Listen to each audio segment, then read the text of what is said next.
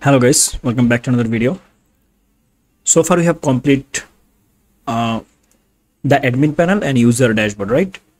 And we have user authentication for the admin panel. I mean, when a user will actually log in, if it is a normal user, then it will actually go to the normal dashboard, and if it is admin, then it will go to the admin dashboard. So in this video, what I'm going to show you is how you can actually protect all the page related to admin. Let's say we have multiple pages in admin. If I go to the resources and then views, here you can see we have admin folder and we have dashboards. So actually I want to protect all the pages related to admin. Let's say admin can add doctor information, right? Admin can add different kind of things. So if normal user can access it, or any user that are not logged in can access it, our project will be messy. Like they can add anything, right, in our project. So we should protect all of them, right? So in this video I'm going to show you how admin how you can actually protect all the page related to admin. Okay, so what I'm going to do, at first I'm going to create a controller for the admin, so that actually I can control all the admin related page from a separate controller. Here you can see in app HTTP then controllers, we have user controller for all the user related things, and we are going to actually create separate controller for the admin, so that we can actually control all the admin related page from the separate controller. Okay, and we need a middleware for admin to protect all the page related to admin. So here you can see this is if I go to the web.php in the routes, then web.php, and here we'll find middleware auth for the profile, and here we have also a middleware auth for the dashboard, right?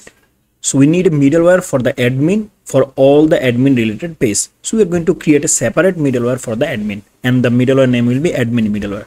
So let's create at first a controller for the admin and a middleware. Okay, let's go to the terminal, new terminal, and here I'm going to say php artisan make controller, and here I'm going to say the controller name, and that is admin controller.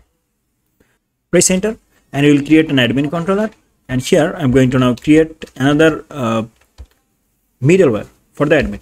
So php artisan make middleware, and that will be admin middleware. Press enter and it create a middleware also.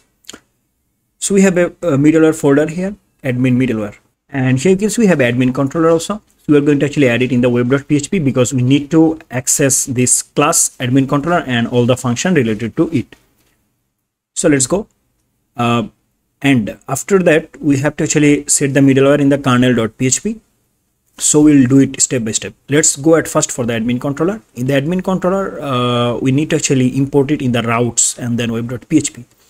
So here you can see we have a profile controller and user controller. So I'm going to actually copy it, and I'm going to paste it here, and let's change it to admin controller, right? So now we have import admin controller. Now we can actually access admin controller class and all the function related to admin controller.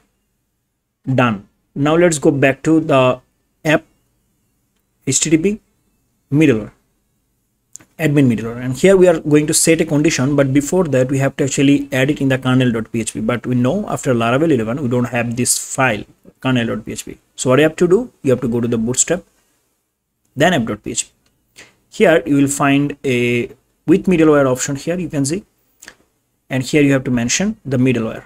So we have a variable here, middleware, $middleware. We can actually copy it and paste it here, and here we have to say alias or alias, whatever you say, and here we have to say square brackets. Why square brackets? Let's see, you can have multiple middleware, right?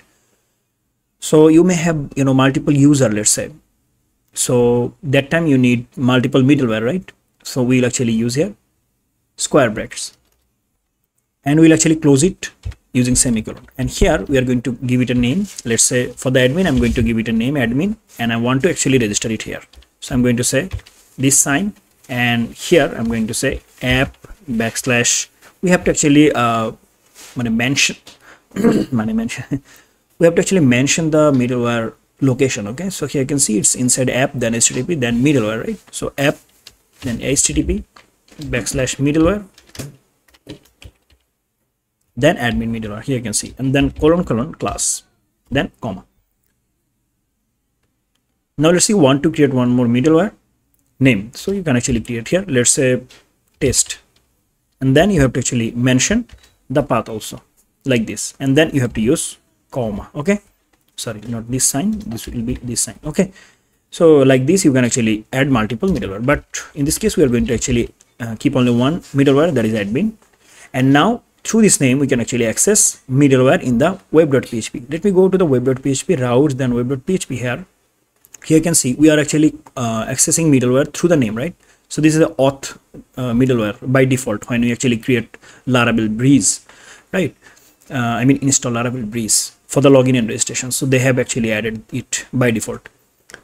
So this one is for us actually, and I mean our dashboard. So here you can see all the time we actually call middleware through the name, and that is the reason actually we have to you know, keep it in import it, or what can I say, add it in the kernel.php. So we haven't actually kernel.php in Laravel 12, I mean after Laravel 11. So we have to actually go for the bootstrap, then app.php, and here we have to actually mention it, okay, with the name. Here you can see now we can actually access through the name of this middleware, admin middleware. Now let's go back to the admin middleware. We have to change it a little bit here, and here you can see this is a function, and every single time let's say somebody actually want to you know, request something, let's say they want to actually access any page, here you can see they can easily go to the next request, right? But here we have to give a condition at first that you need to be admin, right? So first of all we have to say you need to be authenticated. So I will say auth colon check. So this is the function, this is the auth class. So you have to actually import this auth class here. How? We'll say use illuminate, then auth. Before that auth we have to add two more path, and that is support, then facets. We don't need event, this is auth. Now we can actually access auth class. So auth class basically check the user is authenticated or not. So this auth class is related to this table, user table by default. Okay, so we don't have to actually mention it, so it will actually go for the user table, default table. Okay, fine. So this will actually check the user is authenticated or not, this function, check function, and we'll actually give here and condition, so that both condition is need to be true, right? For the and operator, we know the left one and the right one, I mean both condition need to be true. So, and second condition will be, let's say auth colon user class, go to the user table, sorry, and then we have a column in the user table, right? Here you can see user type. So we are going to say here user underscore type, and here we are going to mention that, okay, so we have to actually give here 2 equal. Why? Because this is not assigned, this is comparing the value, right? So user type is equal to we'll say you need to be admin.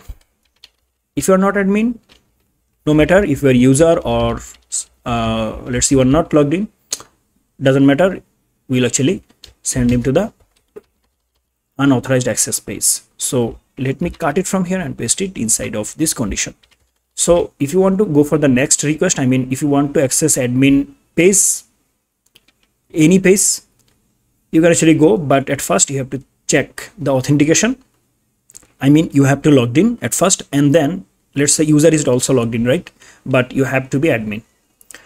So guys, that's it. Now we can actually say here abort function, okay, and in the abort function we have to give a code. We know Laravel has multiple, you know, code multiple page, let's say 404, 401, 403, right? So we have to actually mention such a page. So let's say 401 or 403, and here we have to give a comma and then a message, and let's say unauthorized access, unauthorized access. So you may actually create your default page, okay, and then you can show the message, but we'll actually go with the Laravel default one. Okay, so abort. So first of all it will check the user is authenticated, and if it is authenticated must be admin, not the user. Then actually they can access admin pages, because we will actually add it in the admin middleware, admin related page. Okay, we'll use this middleware. Otherwise, let's say you are not logged in, and if you are logged in also but you are a normal user, then it will actually show you unauthorized access. So now you cannot actually access any admin related pages. So now what I have to do, you have to go to the app.php in the routes, right? And here, not sorry guys, mistake, web.php. So here, and here I'm going to actually create a middleware group. Okay, so we can actually create here like this. So I'm going to actually copy this and paste it here, and the middleware name will be auth. Yes, we need to actually check the authentication also, because in the app.php here you can see, not here, in the admin middleware here you can see we have check auth also, right? So we need to check the auth also. So here we will check at first authentication and then comma the middleware name for the admin, and that is admin middleware. If I go to the bootstrap, here you can see bootstrap. Where is the bootstrap? Here, then app.php, and here you can see we have named it as admin, right? Okay, so we have to mention it like this: user must be authenticated and must be admin, then actually they can access all the admin related pages. So now we are going to actually, let's say I want to create here a page, I mean view. Now if anyone actually want to access the view, they need to be logged in and also admin. Okay, so that's it guys. Thank you so much for watching.